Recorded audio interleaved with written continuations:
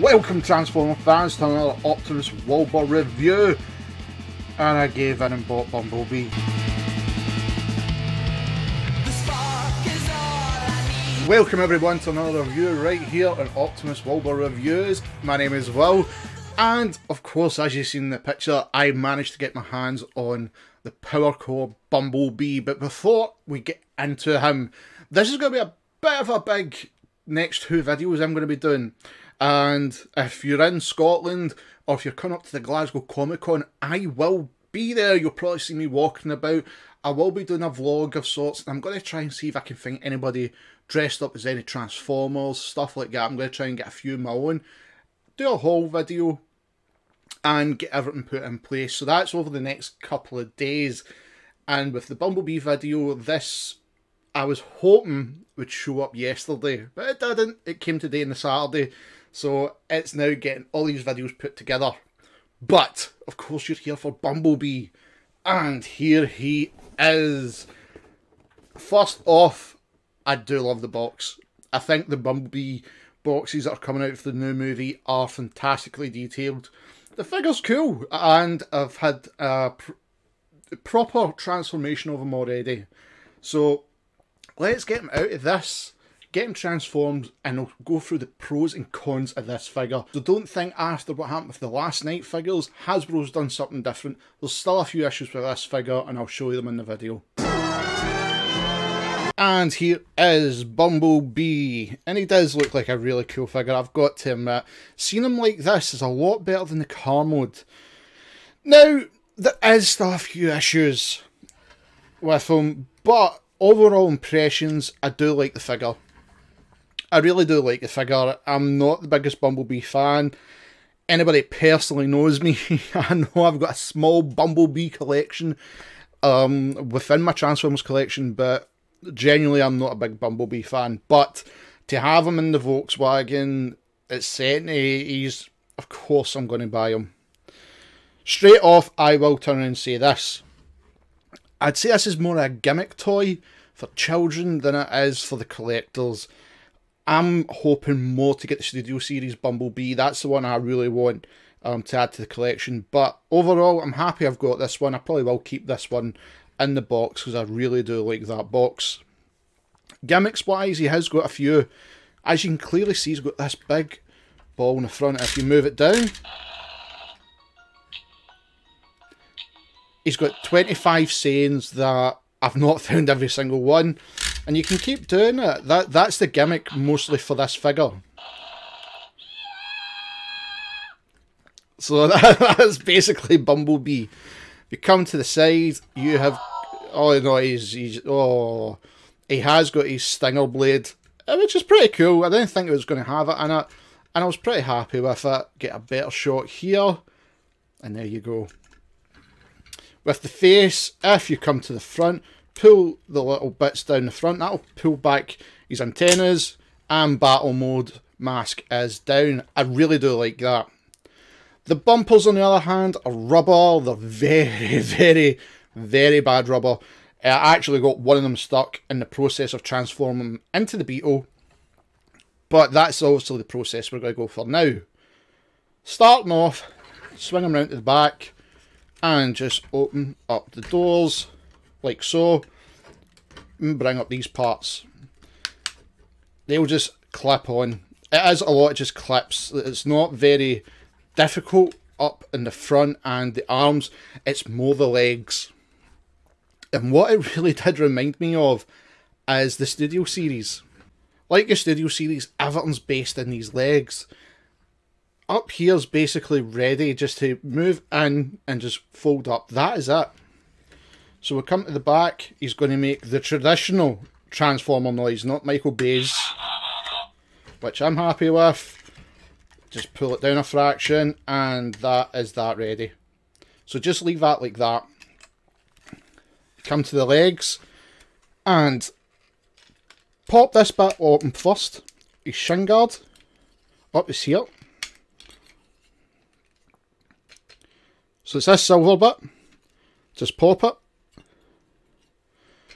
And these bits, they're both on a double hinge. And what you're doing is opening this side first and pulling it down. Now it might look quite a mess just now, but trust me on this one, it's going to help. So you want his legs to basically look like this. Come to the feet, just pull them open, okay, and just move that around, flip them over, come to the back, and then just click that in place. And what you want to do, there's a grey double hinge here, and what you're wanting is that to sit like that, so you can start to see everything take place. With the wheel, twist it round, just move his arm out the road, so it's like this now. And basically what you're doing, straighten up that leg, bring this part up, and that should have a little point here which will tab into the foot here. Now what you're wanting is the leg to look like this, and this is the main problem. It was a similar problem it was like with the studio editions, the studio series, and I don't think it was the best way to go, and I can imagine the actual studio series is going to be the exact same. So we'll do the same with this leg and get it ready. Now when you have both feet in, this is what it's going to look like. Now these are the main problems because they don't really sit in the pegs that they've got, and I don't know if it's just my figure. I really don't know if it's just mine. I've not seen anybody else talk about it. So at the back, close everything up, and that should hold everything in place. Just bring the feet down and these tabs should just sit in the middle. So it is very similar to the studio series. Very, very similar. Now we're going to come to the doors. Flip Bumblebee up, just flip them up, and just put them in place. Don't peg them in yet, because this is the problem I had getting everything ready. Move that down just now, and when you come round to the bottom, you'll see there's pegs ready to push the doors out. Now I thought they were going to sit in flush, and when I'd done it, everything just kind of collapsed in itself. Come to the arms, twist them round, and just lock them in place. That's basically it with them. Make sure the wheels are straight, and he will just glide right in. Let's do it for this angle. This arm, same again. Just slot it down, and it will slide in place. Now you've got Bumblebee looking like this. It is just really now tidying everything up, clipping everything into place, making sure the bumper's all ready, and nothing pops.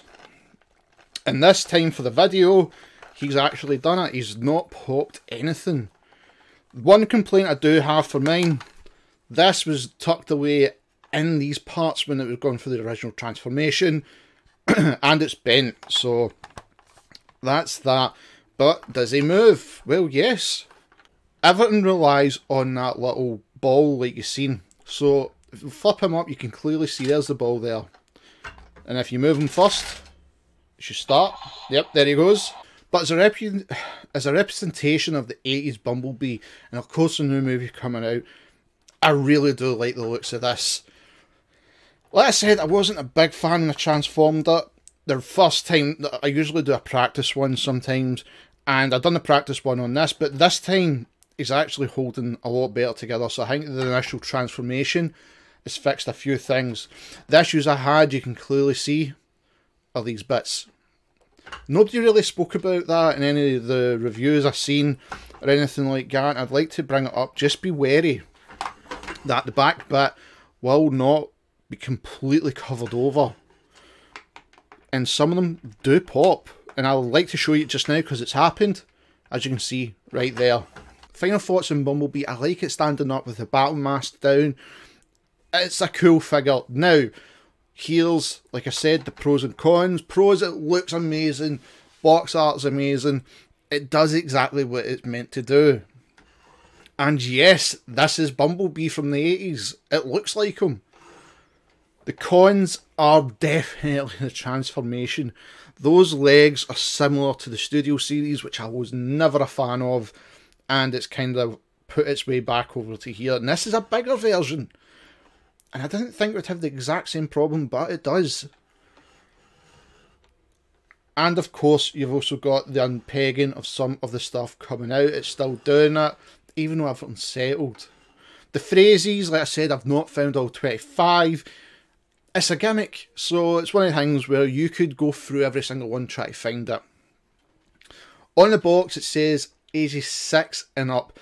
I will be honest, for a 6-year-old, I think he's going to be annoying. And that's just because of their legs. You've got to get those legs spot on to get this transformation sitting nice. But, again, it's one of those things for the collectors. Like myself, I'll have it because it's Transformers. It's the brand new Bumblebee movie. I like to get my hands on the first thing I could get from it. And this is the first one I could get my hands on. Preferably, I want the Studio Series. But yeah, I'm happy with this one. I do recommend it.